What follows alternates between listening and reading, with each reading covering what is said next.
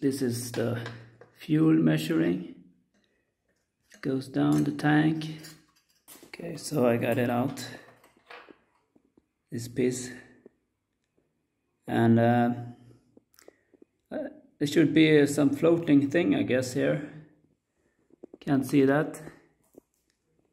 Can you see rust in the inside? Yeah.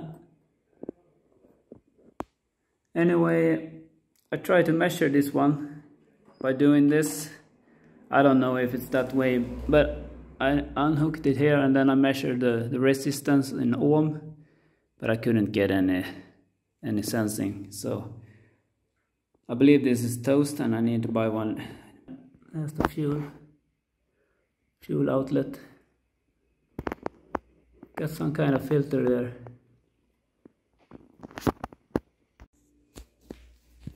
So when I measure these two, left and the middle one, and I put it in like this, I get a reading about 16 kilo ohm.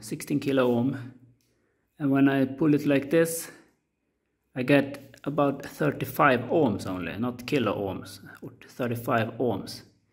So this is working, but the floating stuff isn't there, and it feels a bit, should run lighter, I believe. Okay, so we're there, and what do we have?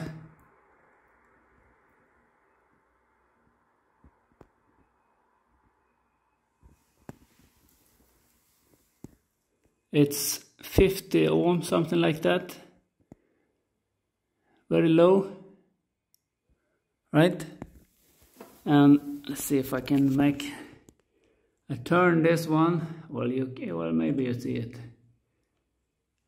So it's in that direction now, and let it stabilize. And what do we get? It's kilo ohm, or it's 600 ohm, 500. Now it's mega ohm.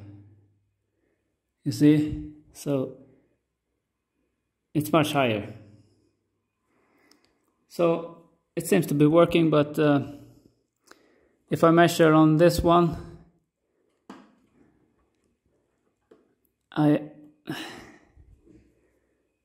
do I have contact? Maybe. I seem to always get this one. No matter how I turn this one, it's still the same.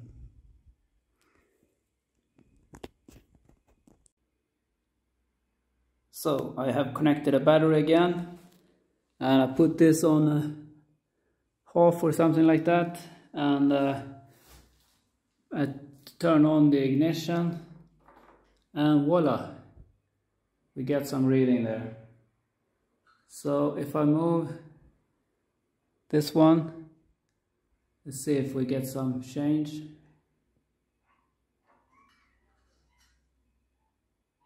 goes down. And if I pull it all the way to the other side, we get a full tank. So the bulb that's lifting it up is missing. And I've checked around, but I can't find it either. Maybe it's still in there, or they have emptied it out.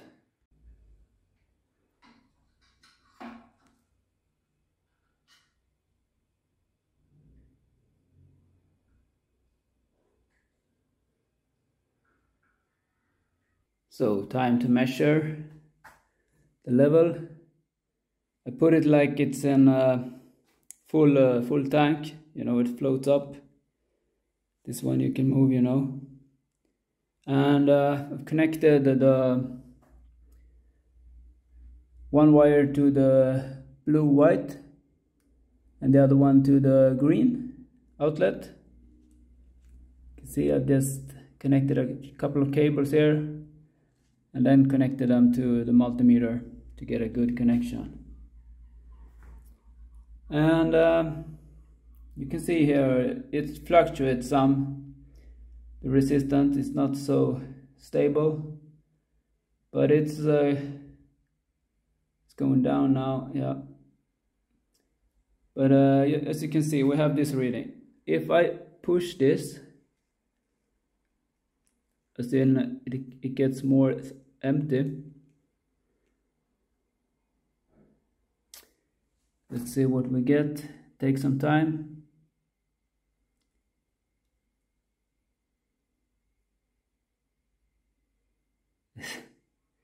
It's not stable.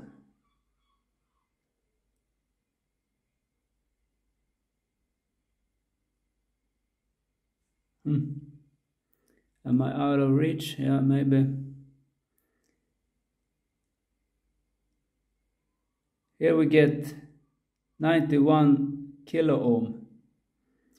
91 kilo ohm. 100 kilo ohm. It's almost like empty. And then I pull it again back.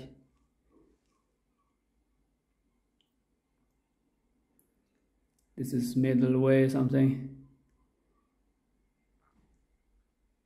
14K, 12K, something like that.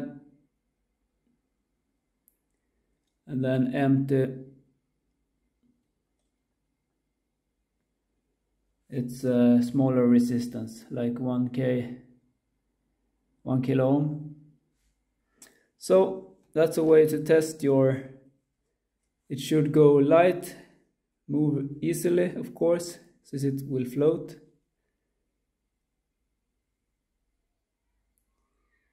So now we're up to over 200, 100K, yeah. Well, that's the reading. I'm gonna replace this one now. It has lost its floating ball, or the previous owner have lost it, I believe, or it's still in the tank, but it doesn't have it and it doesn't work. So I will replace it with the one I just tried. And I don't even know what I've been fighting for. Every time I fall in a deep, and I can't fight it, I can't fight it. You wreck my mind, I'm losing my sleep. And you know that it's all that I need, so don't leave me alone. La la la la, don't leave me alone. So I just pull it here and we'll connect this together, and then we'll try it out. So will it work? We got empty now, and let's turn the keys. Voila, almost full tank. Yeah, nice.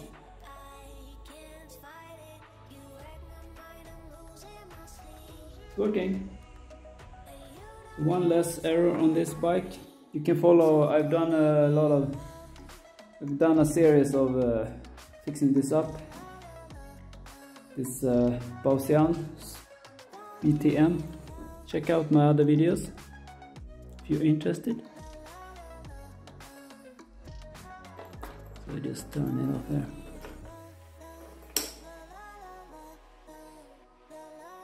Goes down. This is the old one. It is really, it doesn't move well. It's hard to move. Looks bad.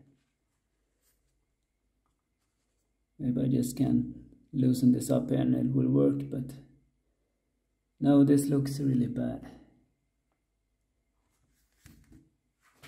Okay, thanks for watching.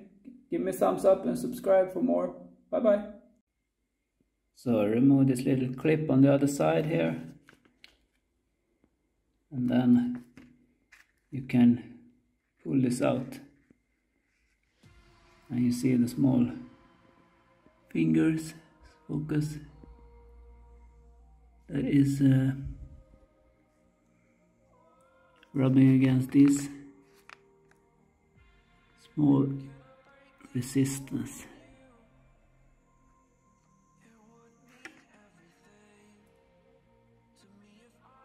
Hmm.